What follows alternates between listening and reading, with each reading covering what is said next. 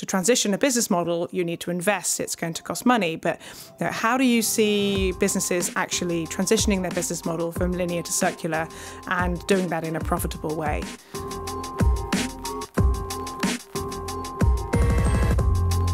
Thank you so much for joining us on this episode of the CE Show. And the overarching theme that we're discussing today is really around how can we make circular economy business models more accessible and enable businesses to be able to make their climate goals? And finance is obviously a really important enabler of that. And circular economy has been part of the Intesa strategic plan for a number of years. It's been a strategic priority. And I know that as part of that, you have renewed your circular economy credit facility, the plafond, last year for another 8 billion euros. So I wanted to kick off talking a bit about your how you finance circular economy businesses and what you need from those companies that you give loans to. Gianmarco. Well, we have a framework and we have a set of information, it's very detailed, that is included in this framework because this, not for all the projects, is linked to a credit and incentivization framework where we can provide funds at a lower rate compared to the rate in other inputs that is very important to the counterparty. Therefore, there are a set of rules we have in order to define what I think is circular and to finance this. So companies get a lower rate of interest, so preferential financing, and also if they meet certain circular economy eligibility criteria.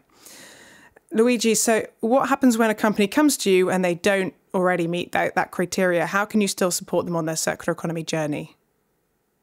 Speaking specifically of our credit offer, Intesa Sanpaolo, the bank, has set up a team of circular experts called the Circular Economy Desk within the Innovation Center of the banking group.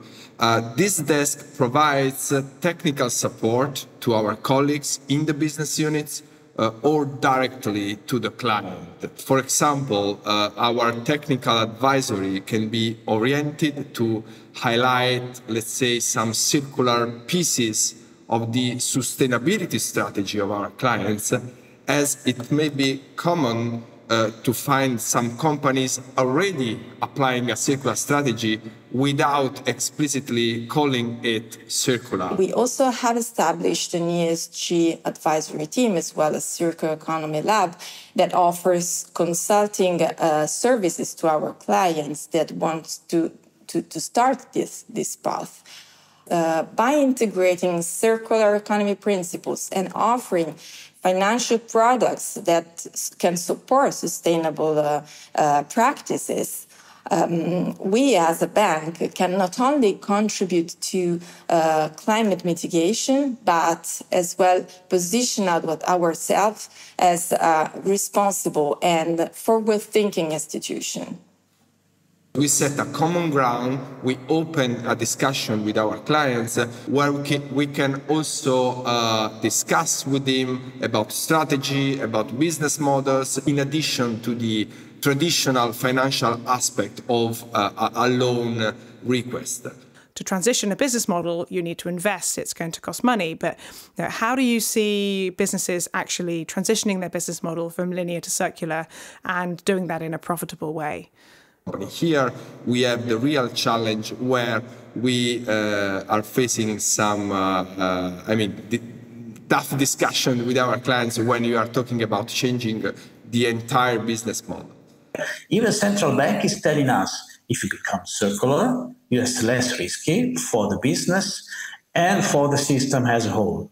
Of course, it takes time because to go from linear to circular, it takes a lot. It takes a huge investment. It needs to be done in phases.